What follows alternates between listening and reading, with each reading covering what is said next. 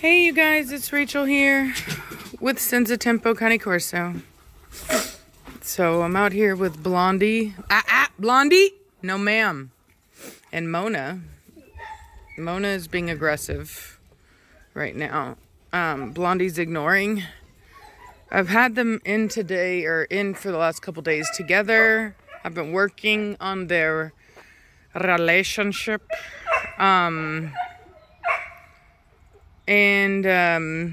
Mona's looking big, y'all. I think we're gonna have a big litter out of her. I'm so excited. What's up, little chickens? I got all my little baby chicks out with my big chickens. They've all combined a super flock, which I'm fine with. Look at you. So she's not old. She didn't age overnight. The reason I have not been uploading is because we've been painting my house. Both me and Ralph. Ralph is Reese's brother. We've been painting the house. And doing it the right way this time. You know, using tape and... Mona, out! And, yeah, using tape and making sure all the lines are good, yada, yada, yada, so... So anyway, so Mona has been an escapee multiple times, gotten into the paint. And, but I did want to do a little video where I talked about, because I've told you guys that,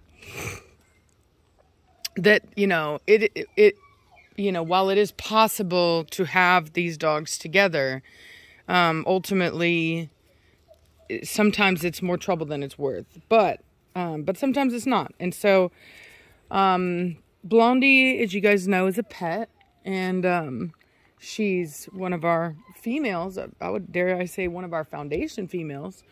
But she is a pet. And so, we had her out in the barn because we had Mona inside.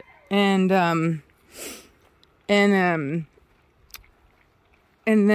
she's just such a sweetheart, and I just felt bad. I don't like having any of my dogs in kennels, but let alone a dog that has, you know, like Blondie's always been a pet. She's not been in a kennel ever, ever, you know what I mean? And so I have dogs here, like Mona, for example, has been in a kennel. Doesn't bother her to be in a kennel. And so anyway, so... I was motivated to get these two to work it out, seeing as how, you know, Blondie's not a kennel dog, and she is more of a pet. And, I don't know why they want to do it. They have water. But anyway, but it was important to me that these guys get along, because, Blondie is a dog that, you know, for me, just needs to be an inside dog. And so, and I don't want her having to spend time out like that just because we have one dog that doesn't get along with her. And we never filmed it, but after we had initially kenneled these two and we were, moving from Texas to Virginia, these girls were kenneled underneath the carport so that we could get the property ready for sale. And once that happened, they did not want to be around each other again. And even whenever we moved here and we had to use the transport vehicle, she's a pooping.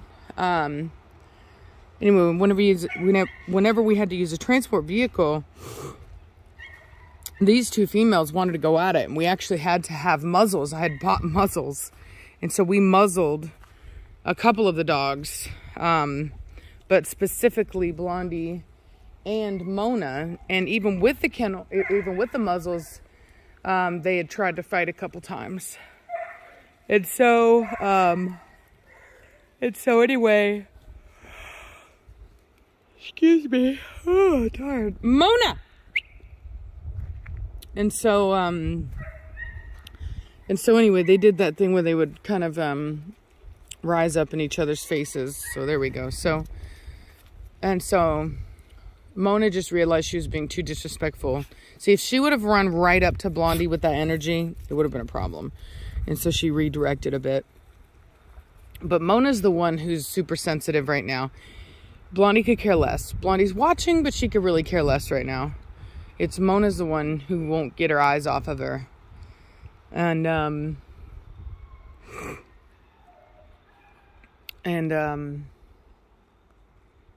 let's see, Blondie over there. And Blondie's just ignoring, which is a good thing. You want that. When you're trying to get two dogs to get along and you have one who's a little bit of a problem, this one, you want the other one to be non-caring, nonchalant, and really minding their own business.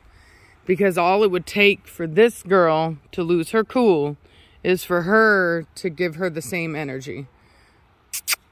Blondie, what you doing, my baby girl? They're my baby. They're my baby. They're my baby. Yeah. They're my baby girl.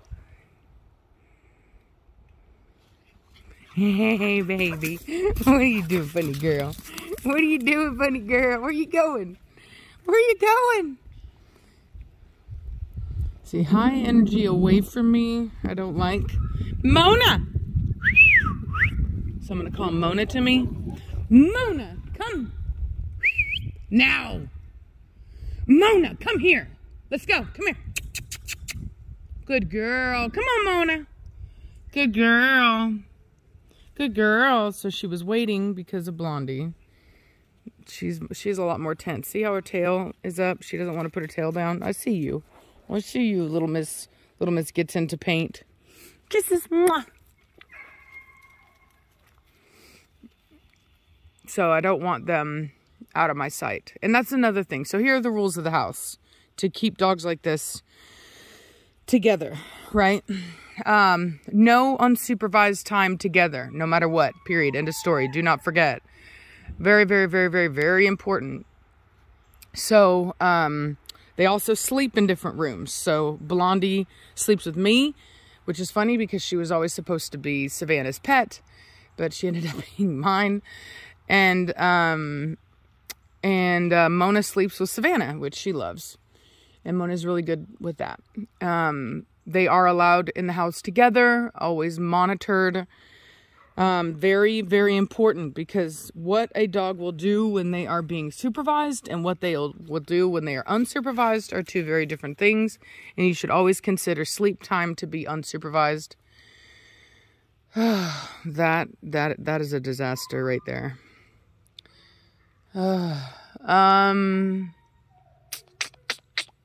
Trying to think of what else. When I first introduced them, I brought out my Moses stick. My Moses stick is basically kind of like what a shepherd uses to herd sheep. It's like a walking stick. And so basically anytime I don't like the energy, then I use the stick to separate them. Not like beat them or anything. You should separate them before the energy in any way gets dangerous. And so you don't want to let two dogs square up. I would have shown you guys, but unfortunately we were painting and so it was just like Savannah triggered my emotion. It wasn't even really the time for her to come in, Blondie, but she went out and she fed her and she's like, Blondie's so sad. And I was like, oh my God, I know I miss her so much. And so I let her in. Because, like, Blondie just is. She won't bark a lot. She won't do anything. She'll just be sad. And, because she's such a good dog. And I just love Blondie. She's just, she's by far one of my favorite dogs. Like, I have a lot of favorite dogs. And I don't have one in particular that's more of a favorite than others. I have favorites. And Blondie is definitely one of my favorites. Are you going to poop again? All right, then. Another big old poop, too. My Blondie baby. So Blondie saw Mona and just turned away a bit. But you can see Mona has eyes on. And Blondie basically ignores. She looks a little bit, but she ignores. And Blondie is the alpha. Just keep that in mind. Blondie is the alpha of this situation. Now, Mona may not like that. She may not agree with that. But that's the world she lives in right now.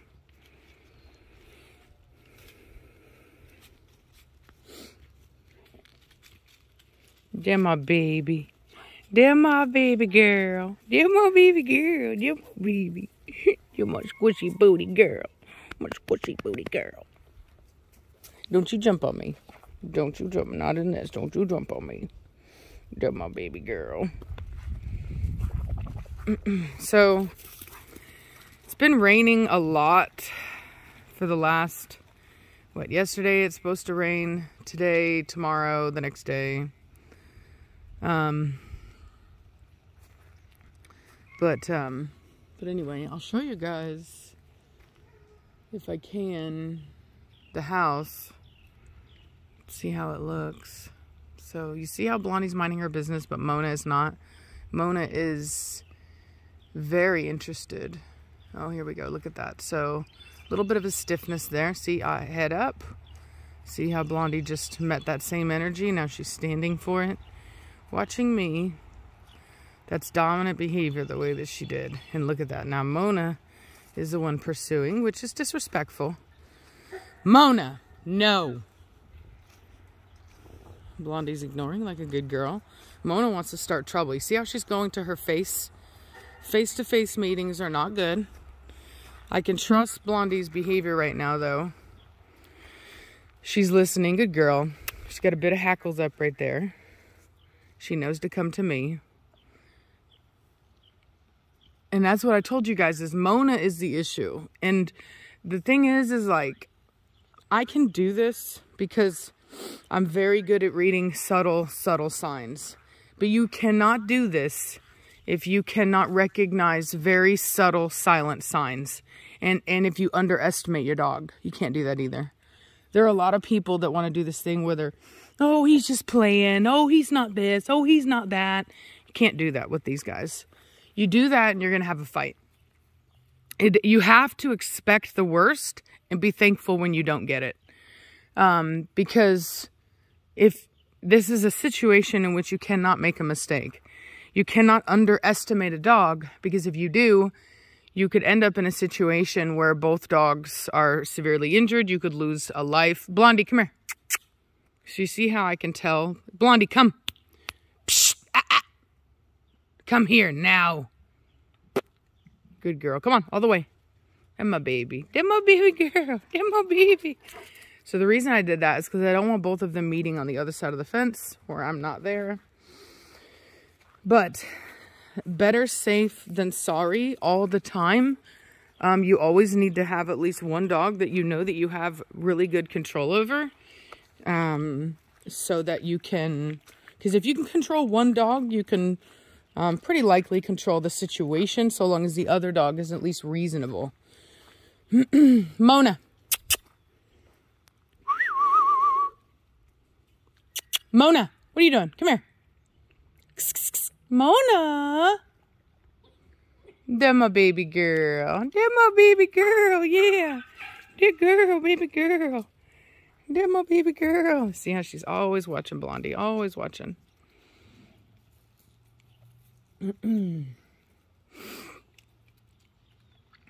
Now, I will say this is the first time they've been outside together.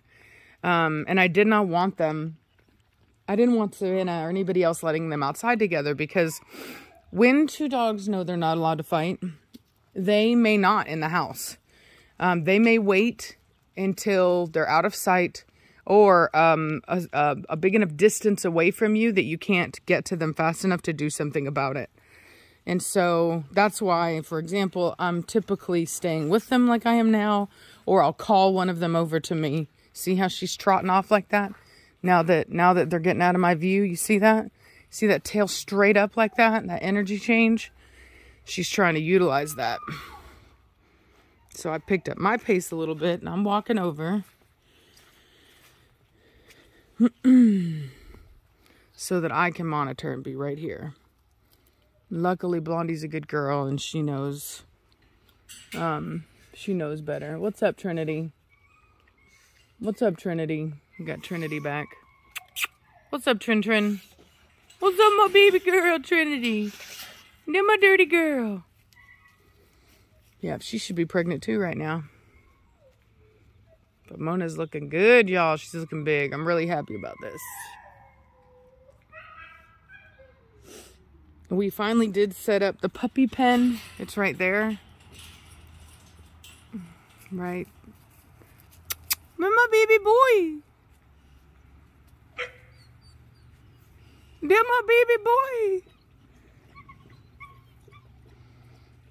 Yeah, Berlin, Grimm.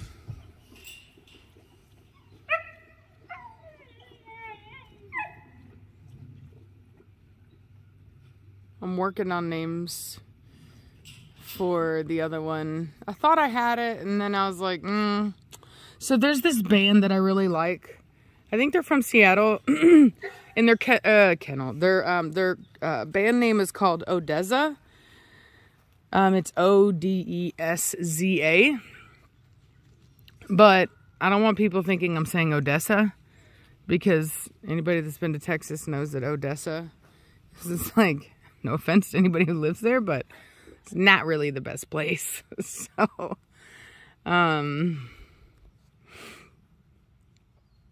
so you see how Mona is the one who approaches? Blondie's minding her business. Here comes Mona again.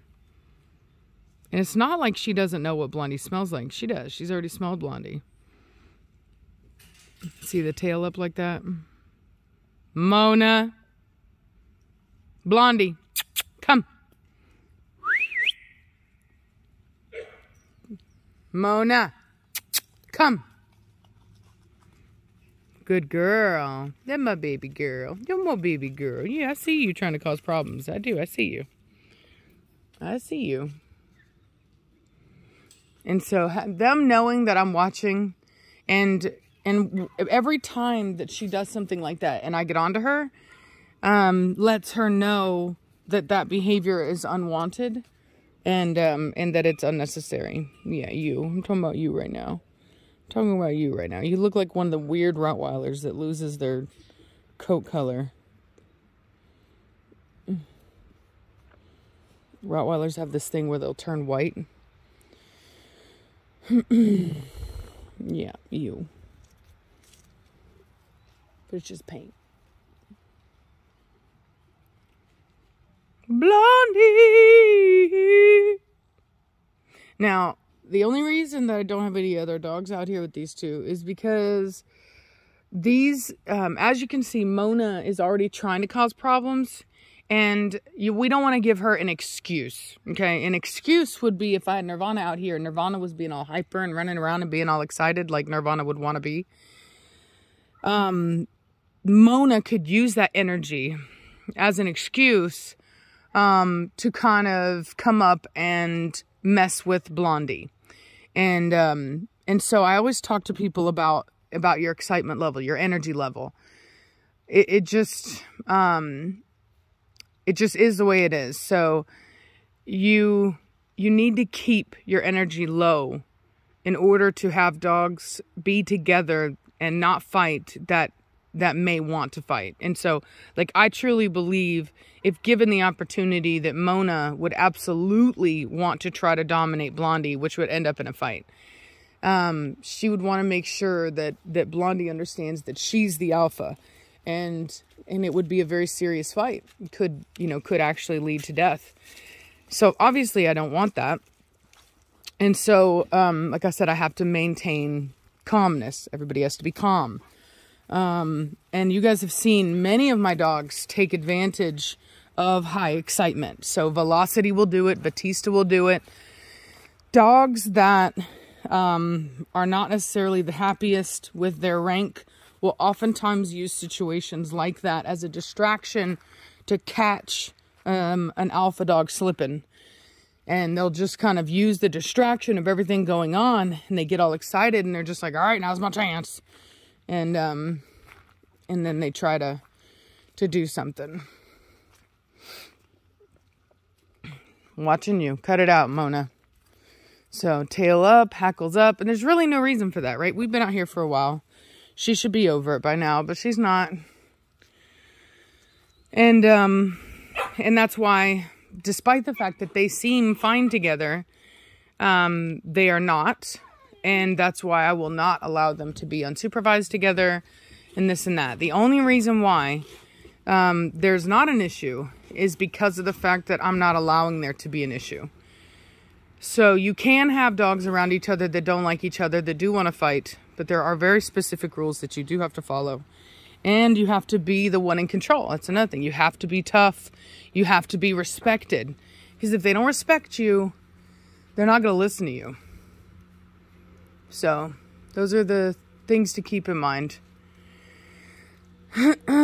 We put some sand in these babies' kennel. I'm going to cover it, but I didn't get the opportunity to do so before the rain hit. So we got some sand in there from that sand that I got delivered, which will help to keep it from getting too nasty in there. Allows us to clean up the poop a lot easier too. So all of the kennels will be getting sand very soon.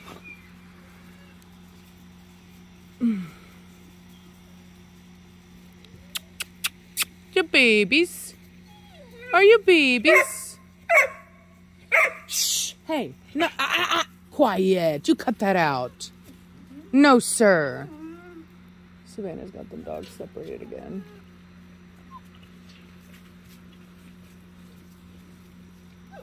Look how big Berlin is, dude. He's almost the height of Grimm already.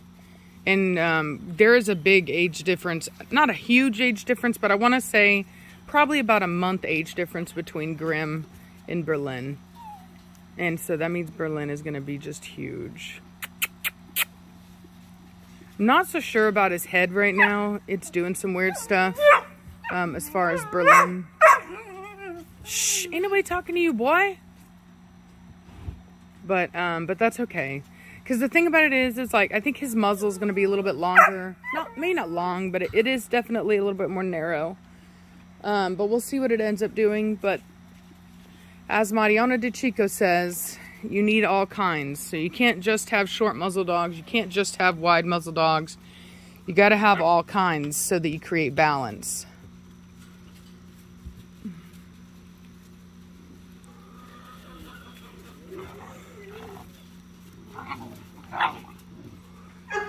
Crazy Carrie. Batista. Angry man Batista. So Blondie's over there dominating her daughter. And her daughter is being all submissive.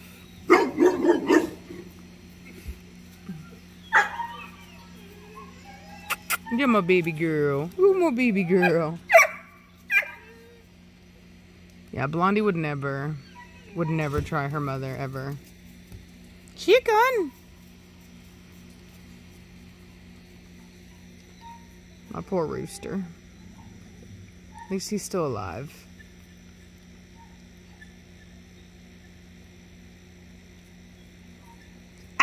What you doing, girl? Psh! Oi! Look at that blue dog. She knows that the cord keeps it from opening, so she's trying to get to the cord. Nirvana, what is your problem? What you talking about?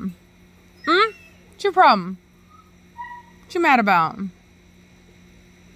What you mad about? Huh? You baby girl? Go my baby Nirvana. You're my baby Nirvana. You're my baby girl.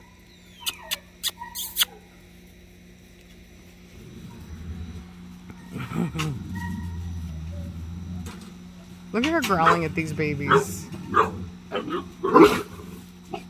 Oh.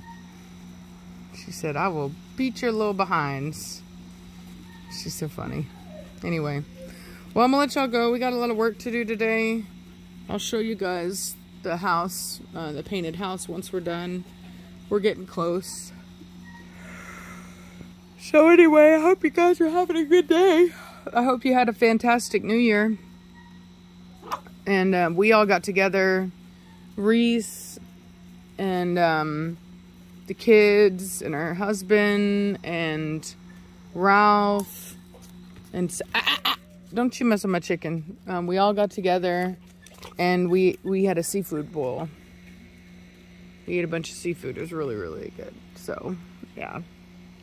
So anyway. Well, yeah, y'all have a good day. I'm gonna get back in there, get to work. I'll talk to y'all later. Bye.